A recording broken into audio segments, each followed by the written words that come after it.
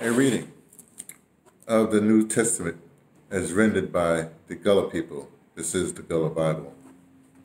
And as usual, we just pick any page out of this version of the New Testament. It's a version that's based, of course, everything's well, it's based on the New Testament of the King James version of the Bible.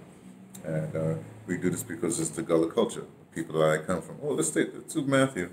Matthew page 105. With this, we pick out any verse. Let's go to 56 on page 105. Matthew 26, 56. Okay. Oh, by the way, looks like this. This is the King James version. You know, the Christopher Marlowe, Shakespeare kind of language.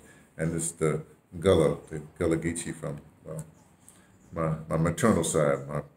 My great-grandfather was Gullah Geechee, and come from the Sea Islands, down there in South Carolina.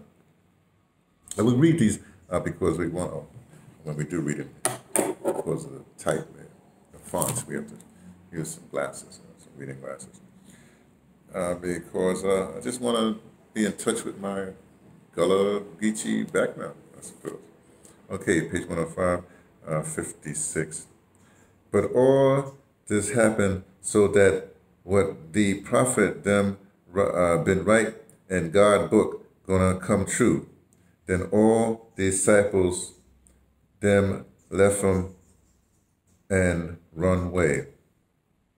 Okay, and the translation is, but all this was done that the scriptures of the prophet might be fulfilled, that all the disciples forsook him and fled. Okay, again, I read this because, well, it's my descendant, and I just want to be coming closer to my culture. Again, it's this page 105, Matthew 26, 56. Oh, let me straighten the camera out just a little bit. There we go. But all this happened so that what the prophet them been right and God book gonna come true. Then all disciples them left him and run away. And the translation, what do you call that? The Old English translation is, but all this was done that the scriptures of the prophets might be fulfilled. Then all the disciples forsook him and fled. It's a reading from me, T, from the Pattersons, Taking the Train to Tibet, letting you know what I only suspect from the Gullah Bible.